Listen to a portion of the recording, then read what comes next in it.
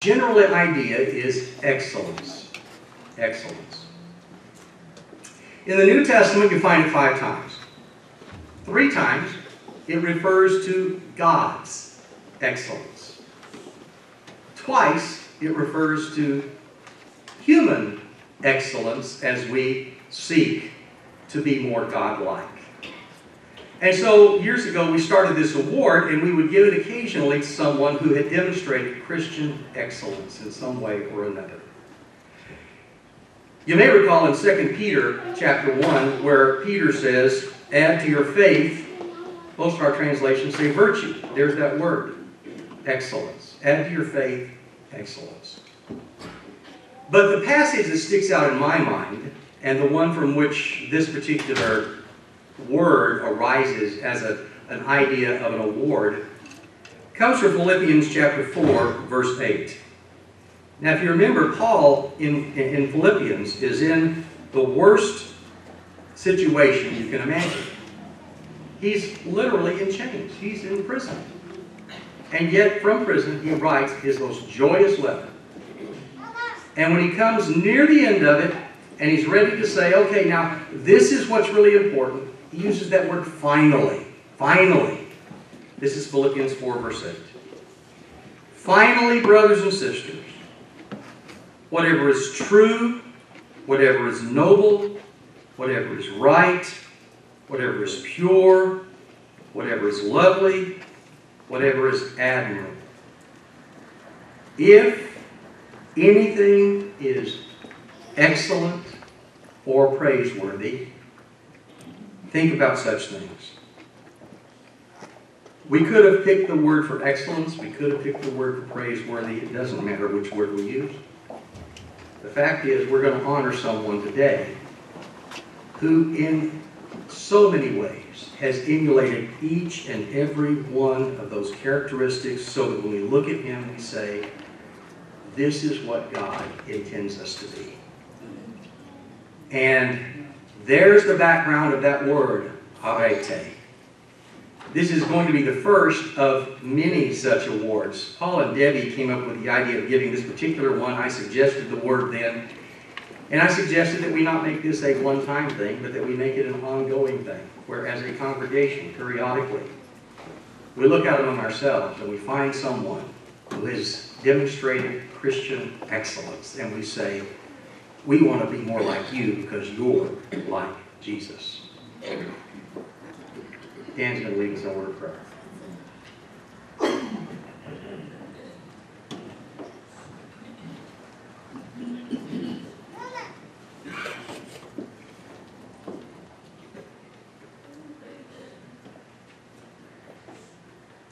In the opening verses of Psalm 121, we read, I lift up my eyes to the hills. Where does my help come from? My help comes from the Lord, the maker of heaven and earth. Would you bow with me?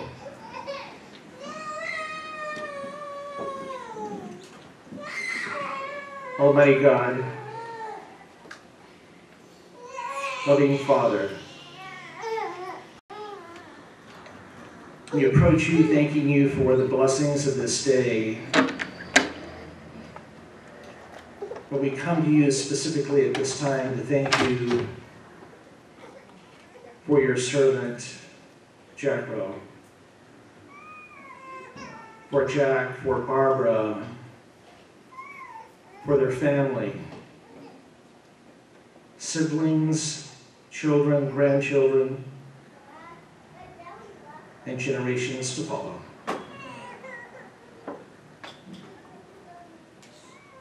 Dear God, as we spend time in your word, we struggle at times to understand fully the nature, the breadth, the scope of your love.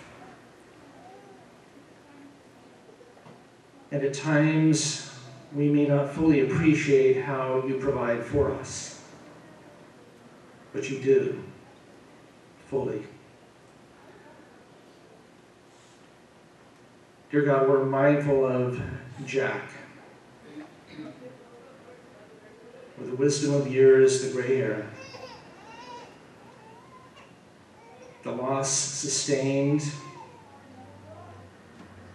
the struggles endured and overcome.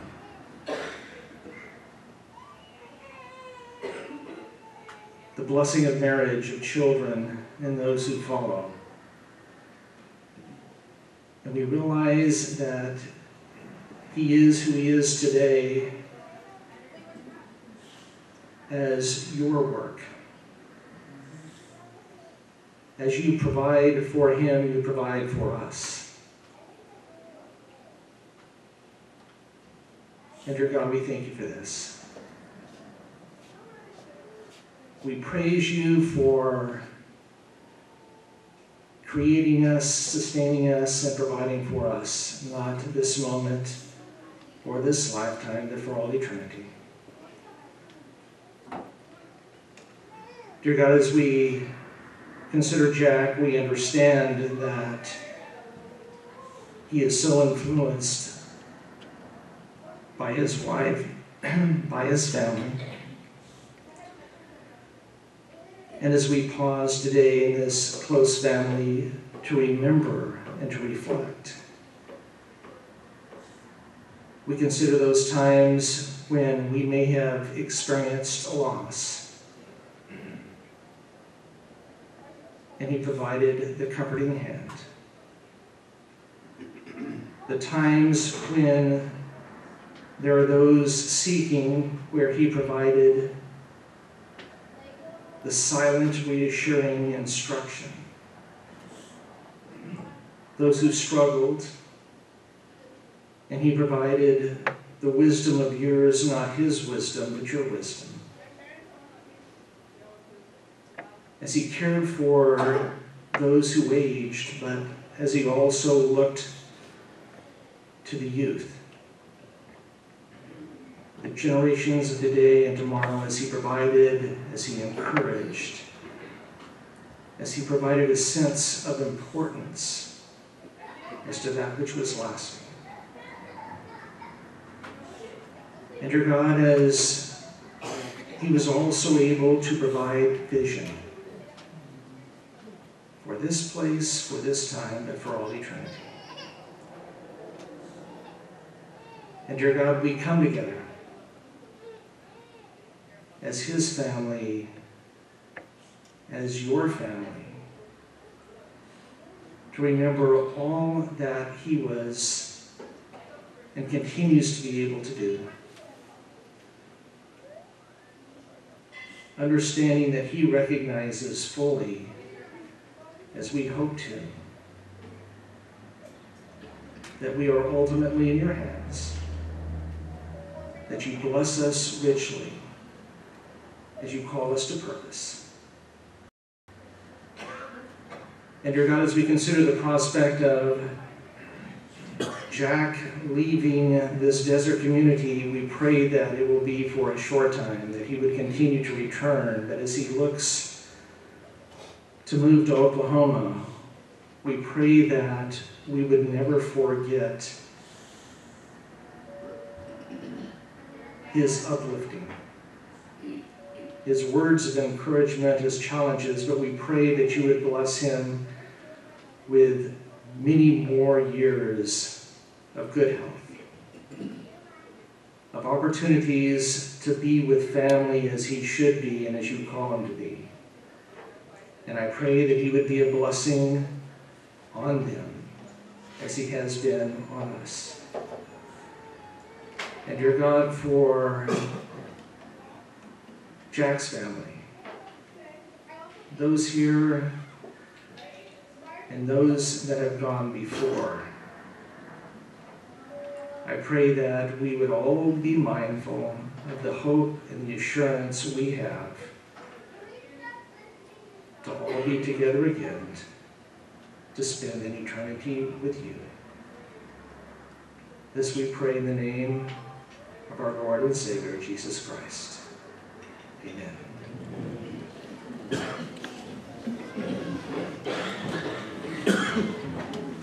I wasn't quite able to confirm that these were Jack's favorite songs, but You can ask him, and today he'll say yes. Let's sing together number 608. He took my burdens all away, up to a brighter day. He gave me a song, a wonderful song, a wonderful song I now can sing. In my heart joy bells ring. He gave me a song, a wonderful song. He gave me a song to sing about. He lifted me from sin and doubt. Oh, praise His name. He is my King. A wonderful song He is to me. Brighter the way grows every day, walking the heavenly way. He gave me a song, a wonderful song, a wonderful song I now can sing. Praises to Him, my King. He gave me a song, a wonderful song. He gave me a song to sing about. He lifted me from sin and doubt. Oh, praise His name. He is my King. A wonderful song He is to me. I am redeemed, no more to die, never to say goodbye. He gave me a song, a wonderful song, and some of these days in that fair land, chorus grand. He gave me a song, a wonderful song. He gave me a song to sing about. He lifted me from sin and doubt.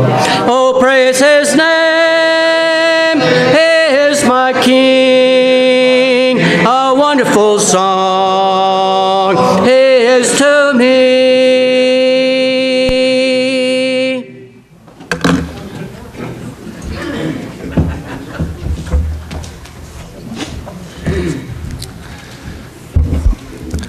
Jack Rowe was born on December 15th, 1930. That means he just had a birthday a little while ago. He grew up as an only child in western Oklahoma. His parents said, "He's enough." He lived on a 160-acre cotton farm. His nearest neighbor lived half a mile away. He rode his horse to school. The one schoolhouse held grades 1 through 12. And when Jack graduated in 1948, he was part of the largest graduating class up to that time. There were 11 of them. 4 boys and 7 girls. Teenager Jack found a job working in the oil fields of Texas. He came back to Oklahoma, met some of his old friends. They were going to sign up for the Navy and wanted him to join them. He said, "You must be crazy." But they talked him into riding with them over to the depot and convinced him on the way that he should join the Navy and be with them. But there was a problem. You see, Jack didn't qualify. Regulations for sailors at that time had to weigh 120 pounds. He only weighed 118. But they weren't going to ship out to the next day, so they said, "We'll give you 1 day to gain those 2 pounds. And so Jack said he ate like crazy. When they weighed him in the morning, he just barely tipped the scales at 120. So Jack became a part of the Navy, served for 21 years in the Navy, retiring as a chief warrant officer on January 1st, 1970. Part of his job was he worked with admirals. He would take care of their correspondence and other writings he would do for them. He would schedule their appointments. 1 year working with those admirals, he flew over 200,000 miles. Wow, that's a lot. After 3 or 4 years in the Navy, Jack was stationed in Long Beach, and he went with a girl to the house of her friend, Barbara Wilson. After their visit, they left, and Jack realized that he left his watch at Barbara's house. Now, he didn't tell me if that was on purpose or accident. So he called to see if he could come by and pick up the watch, and she agreed. So he came to pick up the watch and asked Barbara, "Are you doing anything later on?" He said, "No, nothing in particular." So Jack invited her to have a hamburger with him. She agreed, and Jack says he fell in love with Barbara over a hamburger. Debbie asked him, "Did you love her so much because she was such a strong woman?" And Jack said, "No, I fell in love with her because she was so cute. Then I found out she was a strong woman." So on February 3rd, 1952, Okie Jack married Barbara Woolston from Minnesota that had met together in California. Due to Jack's frequency, God works in weird ways, doesn't he? Due to Jack's frequent deployments away from home, Barbara basically raised the two children, Robert and John, and that's why, according to Jack, they're such good men. Barbara was born in Minnesota but graduated from high school in Riverside, California. She worked a lot while they were married, often in managerial positions. While Jack was going to college, Barbara was the personal secretary to the beginning of what is now called Costco. You may remember a long time ago, there was a place called Price Club. Remember Price Club? Costco bought them out. Well, Price Club was not named Price Club because the prices were so good. It was named Price Club because the owner was Saul Price, and his favorite secretary was Barbara. They have 2 sons, Robert and John, 4 grandchildren, Brian, Jennifer, Jacqueline, and Jordan, and 6 great-grandchildren. Jack and Barbara celebrated their 50th anniversary in 2002, and Barbara passed away just a few weeks before their 60th in 2012. Well, Jack, after he retired from the Navy, went to school at San Diego State University. In 1973, he earned his BS degree in accounting. Jack took his degree and completed a CPA certificate to become a principal with a real estate development company specializing in long-term health care. He retired in 2007. That's great to talk about the wonderful things he was able to accomplish, but one of the things we want to focus on is what he did accomplish spiritually. So let's talk there. Jack had grown up attending a conservative Church of Christ with his parents. He was baptized at the age of 14. Once he left home, his spiritual journey took a change of direction. Although his dedication to God lagged, God never gave up on him. During the Korean War, Jack and Barbara were already married by then. His ship was on a 7-month tour when it was caught in a typhoon.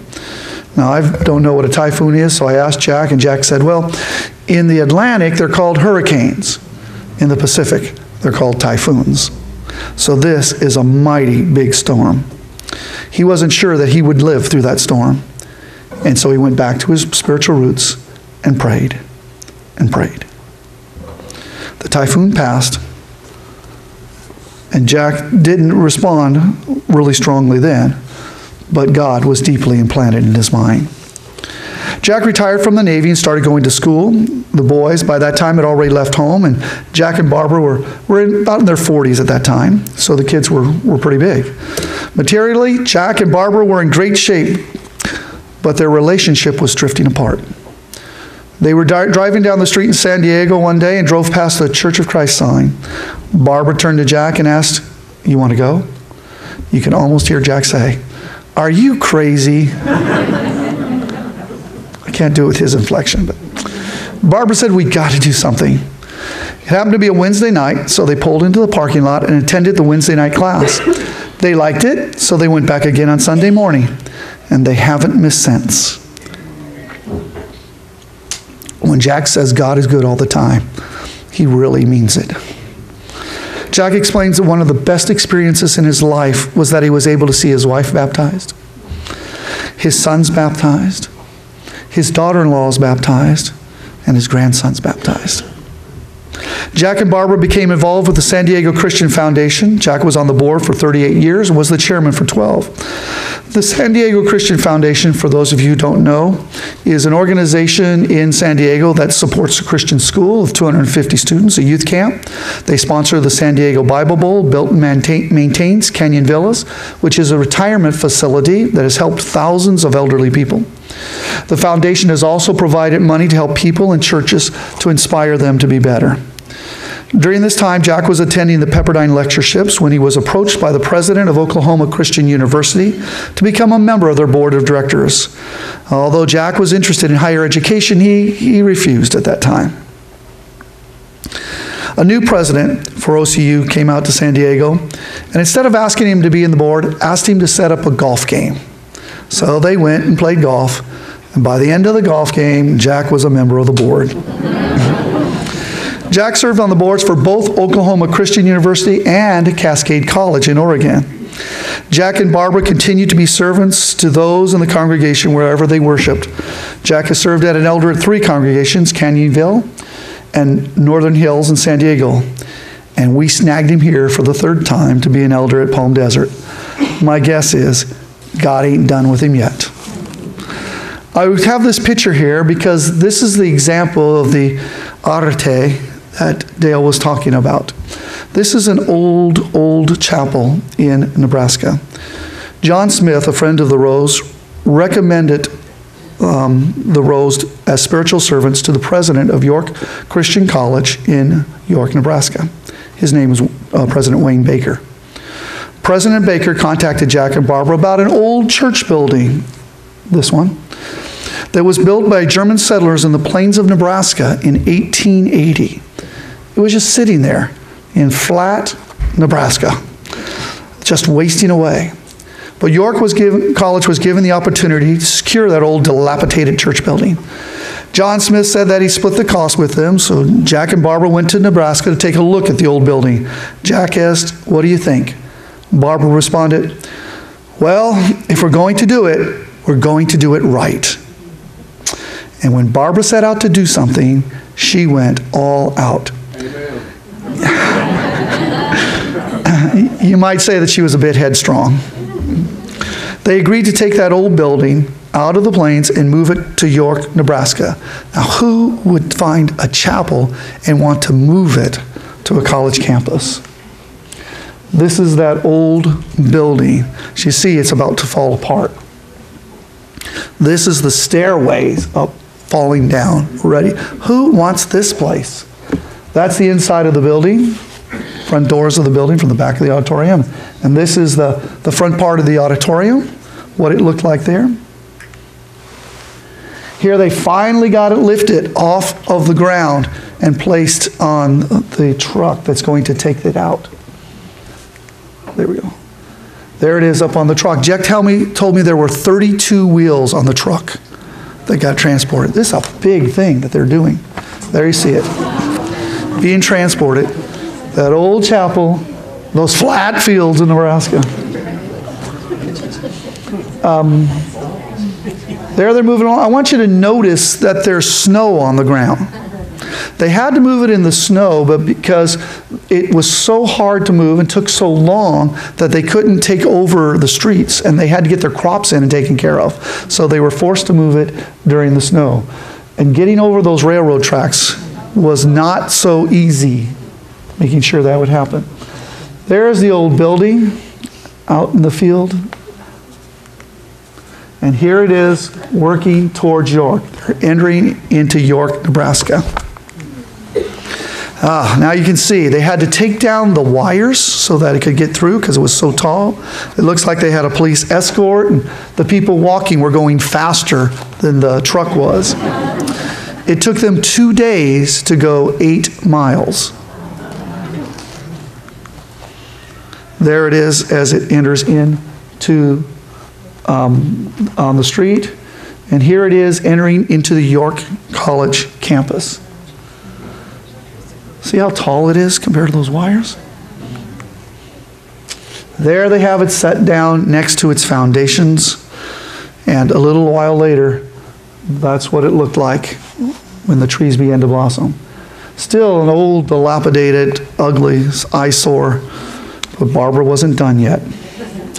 Barbara decided that the chapel needed to have stained glass windows in all the windows. And so she made that happen. And this is what it looked like. There's the side view, the back view.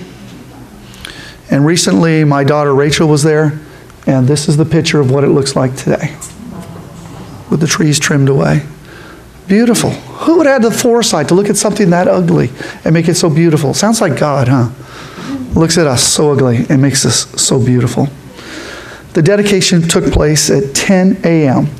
The sun came out and shone through those stained glass windows that Barbara had insisted upon, and it projected the picture of a cross through the light on the opposite wall. There was an elderly man in the audience who was crying. He said that he had grown up learning about God in that building. He had been baptized in that building. He was married in that building, and he wanted to have his funeral in that building. President Wayne Baker leaned over and asked him, "Have you picked out a date yet?"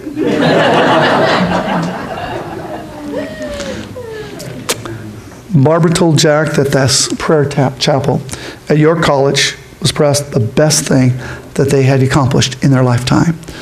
If you go to that chapel now, you will see this dedication plaque. The dedication plaque reads, "This church building was originally constructed by German settlers on the plains of Nebraska in 1880.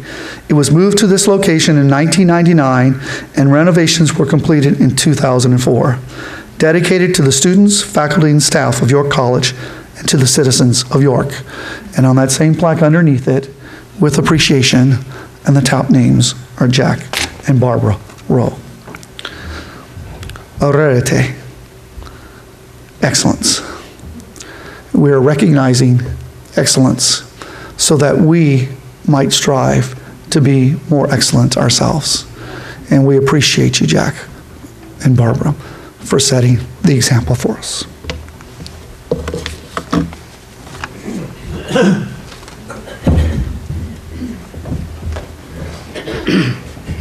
Let's sing together.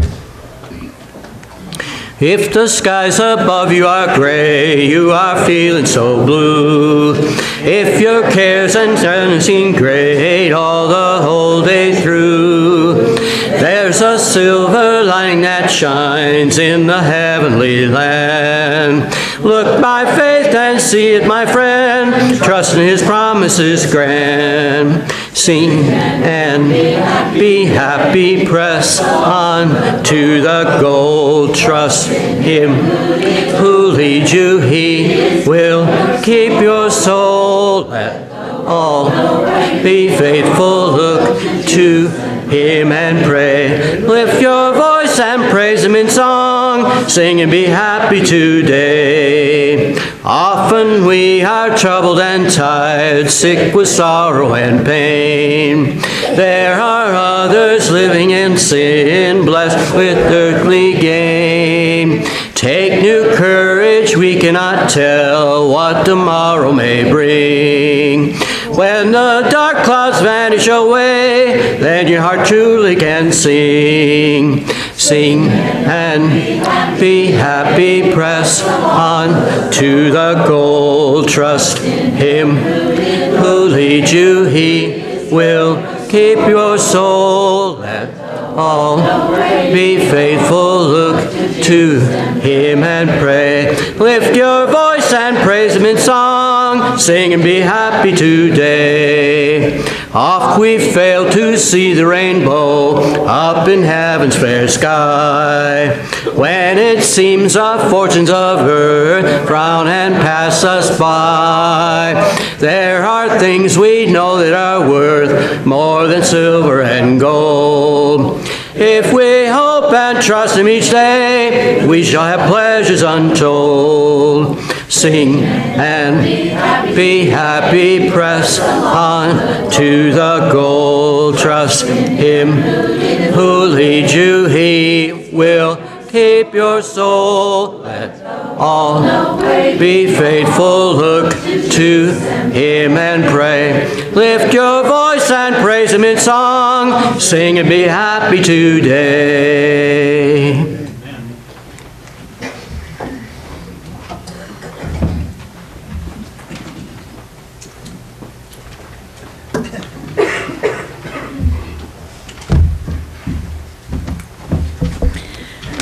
When we told Rachel and Andrew that we were going to do this for Jack, Rachel said, "I can't be there, but I have something I want to say. And hopefully I can get through this." She sent this to me, and this is what she wanted you to hear. Jack and Barbara Rowe have been an influential part of our lives and on the lives of many we know. Only God knows the length of the blessings they have made on this world, but Andrew and I would like to share a few. Barbara was always a woman I looked up to and admired, especially her strength and her spunk. I loved hearing her stories of life with Jack, while their family was young and he was in the military. She had the best attitude about life as a military wife. No pity party for military life, according to Barbara. I remember once Jack and Barbara took my parents, the boys, and I out to lunch at their clubhouse. The boys were about 3 and 4 years old, and Jack piled them into a golf cart and tore around the golf course, over the hills, and around the lakes. Barbara sat by me as we watched the boys having the time of their lives, and Jack too. Barbara just laughed and said, "Well, I hope your boys can swim, because Jack sure can't drive." They couldn't swim, and I didn't share her laughter, but boy, did she find it funny. When Barbara found out Andrew and I were engaged, she pulled me aside and said that she and Jack wanted to pay for my wedding dress. What a blessing for us that was. What Rachel doesn't say is that her and Andrew were going to get married at the beach because they didn't have any money. And then when Barbara said that she would pay for a dress, it gave them the option of having a church wedding, which is what she really wanted. Let's see, I loved my dress, and it was all because of their generosity. At our wedding, Jack honored us with a beautiful speech. He is such a wonderful man of God. As our lives go forward, we can continue to be blessed by Jack and Barbara. Recently, we went to York, Nebraska to visit York College, where I got my bachelor's degree. We were once again reminded of the generosity of Jack and Barbara as we saw a beautiful country chapel that serves the students of York and the community of York. This country chapel being saved, transplanted onto York campus, and restored was hugely due to Jack and Barbara's influence. It brings me so much joy that two of my favorite things, York College and the Rose, are so beautifully and permanently intertwined. Every time I visit York College now, I will be reminded of those two dear friends that I love so much. Thank you, Jack and Barbara, for teaching me how to love honestly and humbly. Love for Andrew, Rachel, Nicholas, Caleb, and Helene Shubin.